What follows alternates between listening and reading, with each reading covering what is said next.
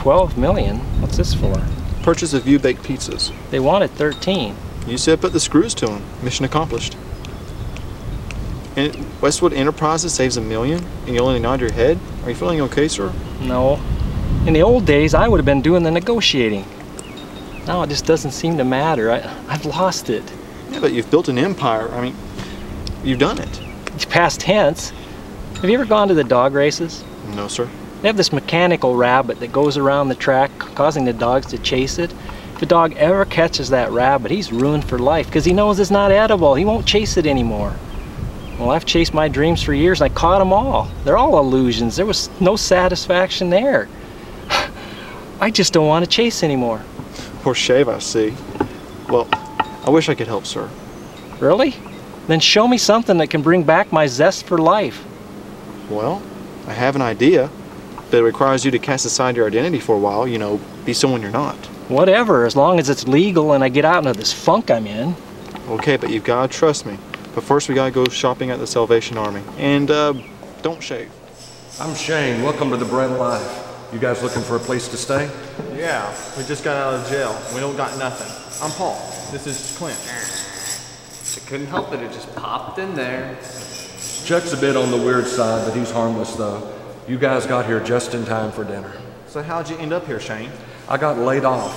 I worked in middle management for a company that was bought out by Westwood Enterprises.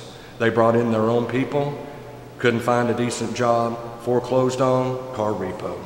So you gotta be mad at Westwood. It wasn't personal, it's just business stuff. God is taking care of us though. Us? Yes, my wife and daughters. Food's here. Let's see.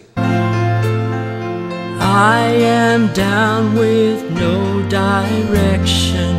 I just stand and watch the sky, dreaming, wondering if someone out there, just one glimpse could change my life. There is a dream giver, his love and mercy brings us home. If we follow where he leads, believers will see their dreams come alive.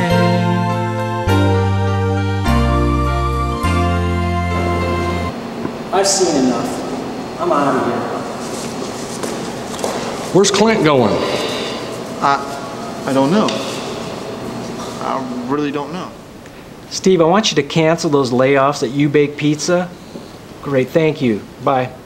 Good morning, Paul. Good morning, sir. You seem like a new man. Slept well? Hardly a wink. I lay awake thinking about life and dreams. I couldn't wait to get started on my new dreams. We're going to open a franchise of You Bake Pizza right here, and we're going to make Shane the manager. Is there a rehab center nearby? Yes, sir. Good. I want everyone down at the shelter who needs rehab to get enrolled. And everyone who wants to work and is able, put them on our payroll and give them something to do. Oh, I feel so alive. How did you know that a trip to the homeless shelter would do this? Well, Confucius says that man wrapped in himself makes a very small package. I just figured you had to break out of your little self box. Really? But this is great. Every life I touch enriches me. The more I help others, the more satisfaction I feel. It's like a perpetual motion machine. Why didn't I see this before? Well, because you were not looking. Everyone has a story. Everyone has value. When I started my empire, it was with a recycling business. Seems I've come full circle. But now I'm going to recycle people. And you started with yourself. No, you recycled me, thank you. Oh, I'm going to help give people their dreams back.